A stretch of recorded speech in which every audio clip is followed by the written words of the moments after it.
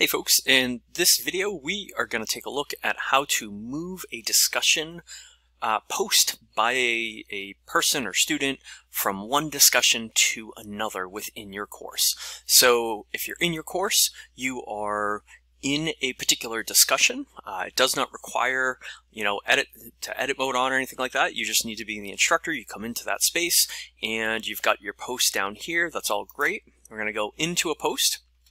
And maybe for some reason the person posted something in one place that should actually be in another, and you just want to move it. You just want to, make sure things are in the right place.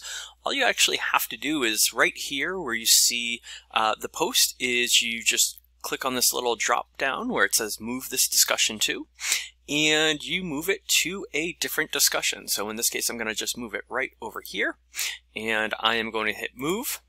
And now it's moved me to this new discussion, right? So when I go to this new discussion, I just click on the little breadcrumb trail there. Here's my amazing prompt, and here is the one that here's the discussion prompt that has been moved. So it's really simple to just kind of move things around as they need if for some reason somebody posts in the wrong area. Hope this is helpful. Let me know if you have any questions.